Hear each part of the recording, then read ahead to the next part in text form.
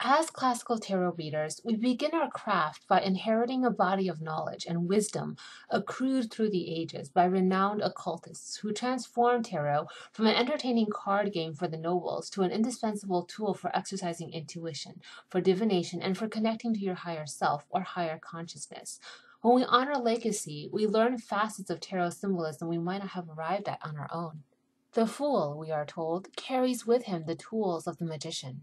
The Wheel of Fortune depicts the 4 fixed signs of the Western zodiac, the signs symbolic of the 4 seasons, 4 elements, 4 directions, and also that of the divine order. Speaking of the divine, we've got the 4 Hebrew letters YHVH for Yahweh, God, inscribed into the wheel.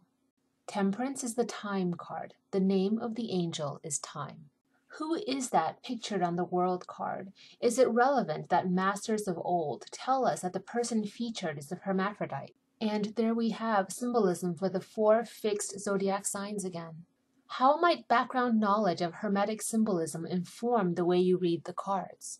Leaves from the Kabbalistic Tree of Life are a recurring imagery in the Rider-Waite-Smith tarot, the deck my book focuses on. Here I'm only showing 4 examples. Sift through your cards to see if you can spot them all. Leaves from the Tree of Life are for the healing of nations. The leaves collect strength. How might that inform the omens prognosticated by cards that show up in a reading featuring these leaves? Here are the tombstones of royalty and the religiously pious from medieval Europe. They're exhibited at the Louvre in Paris. The symbolism here connects with the imagery on the 4 of Swords. My appreciation for the card's undertone of seeking faith despite overtones of physical challenges gives me much more to draw on as a tarot reader. By the way, fun fact, in 1911, around the time this tarot deck was published, its artist, Pamela Smith, converted to Catholicism. Knowing historic and cultural context gives me, the tarot reader, a much stronger, more powerful connection to the collective consciousness, to the metaphysical compendium of space-time. In the mundane physical world, education advances innovation. It's the same in the metaphysical and spirit world. Education advances your ability to operate esoteric technologies. The more you know about history, the cultural context for the tarot deck you're working with, science, religious mythos, human psychology, and the hierarchies of spirit realms, the more patterns and divine omens you can spot in the cards. Every single form of divination is about spotting patterns and knowing how to interpret those patterns. I can teach you how to spot patterns, but the knowing part comes from wisdom and experience. For instance, let's spot the 4 horsemen of the apocalypse among the 4 knights in tarot.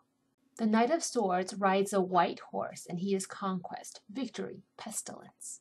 The Knight of Wands rides a red horse, and he is war, slaughter, sacrifice. The Knight of Pentacles rides a black horse, and he is famine, oppression. The Knight of Cups rides a pale horse, and he is death. Does the Knight of Cups remind you a bit of another horseman, say key 13, the death card? 13, 1 plus 3 is 4, 4 horsemen. Sorry, never mind, back to tarot. Do you need to be a history buff to read tarot competently? No. When you walk into the Louvre, the National Gallery, or the Metropolitan Museum, you don't need a degree in art history to appreciate the masterpieces. But just a little background on those works of art can take you to new depths of appreciation. In John Waterhouse's 1902 painting, The Crystal Ball, the original work features a skull. However, when the painting was sold, its owner was unnerved by the skull, so had another painter paint over that skull to conceal it within the blue curtain. Calling upon a common theme from the pre-Raphaelite era, Waterhouse depicts a woman in an enclosed space, physically able to see the world only through a small window, but that doesn't limit her experiences, as we see from her crystal ball gazing, presumably able to see all of the world through scrying and her psychic connections. We also see what appears to be a grimoire and magician's wand before her.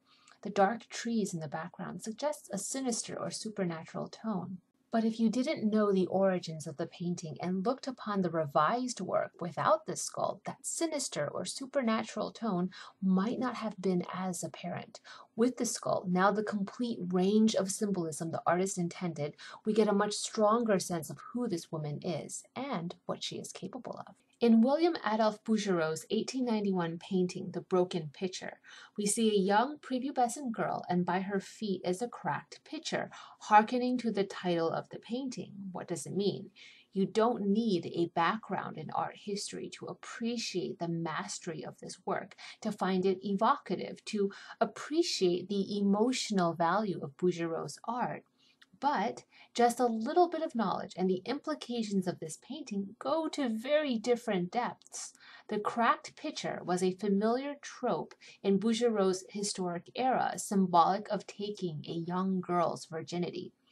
This painting references the hypersexualization of an underage peasant girl. Wait a minute, are we still talking about tarot? Yes, we are still talking about tarot. Bear with me here. Ride out my train of thought. I'm going somewhere with all of this. Here in this painting, we see a sensual woman, most likely celestial in nature, given the way she leans on clouds and the cherubs around her, gazing down lovingly at a nude man. Do you need to know the Greek myth that inspired this painting? Selene, the goddess of the moon, fell in love with Endymion, and more specifically, loved the way he looked when he was asleep. So she asked Zeus to grant Endymion eternal sleep. That way she could visit every night and admire him. Do you need to know the allegory of the dog, how the Greeks believed the dog symbolized faith and love? Perhaps the emotions of love and admiration are evident to all who study this Bastiano Ricci painting titled Endymion and Selene, and you don't need to know the artist's intent or popular cultural symbolism at that time or history or mythology to derive meaning from this work. But for some of us, that mythological background and the study of art history helps deepen our love and understanding of art. We can be more attuned to the nuances, the undertones, and the subtext. The tarot, especially as tarot is often presented today in the many deck productions available to us, is 78 works of art. It's art. Stripping away all of the esoteric, divinatory, or even psychological mumbo-jumbo, a tarot reading is interpretation of art. And just a bit of background knowledge will deepen your appreciation of tarot. What is that background knowledge? It's understanding of the four elements, numerology, astrology, its hermetic symbolism, and even the intentions of the tarot deck creators, the personal alchemy of science, religion, history, philosophy, and culture that drive your perceptions of tarot symbolism is how you develop wisdom, insight, and how intuition becomes psychic ability. Tarot analytics, then, is how you deepen prophetic technology. Logic does not hinder intuition, not if you're doing it right. Logic unveils intuition.